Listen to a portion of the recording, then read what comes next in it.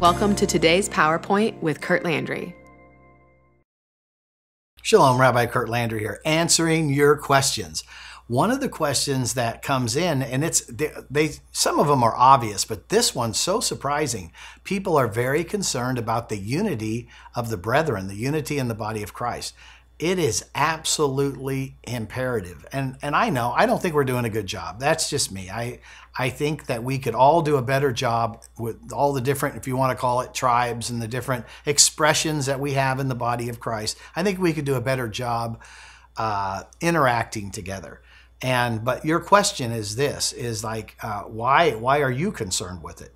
And the reason that you're concerned with it is because the Holy Spirit in you, which is the love of God, when you get born again and Spirit-filled, then there's a, let's say it this way, the homing pigeon of love in you wants reconciliation with all people. That's a natural byproduct of a Holy Spirit baptism with fire, is that you're wanting to reconcile with people, especially if you came, you didn't get saved till you were later, and you had racist issues in your life and all the stuff that we have growing up.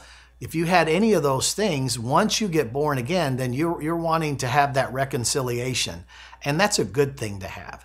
And so keep praying. One of my favorite scriptures is Psalm 133, and it says, how good and how pleasant it is. Behold, how good and pleasant it is when brethren dwell together in unity. And then it talks about it's like the precious oil, and that runs down the head and the beard and the garment of Aaron. It's like the dew of Mount Hermon. And it's there where God commands the blessing of life, l'chaim, life forevermore.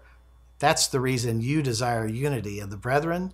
We try to do that as House of David, the One New Man Embassy.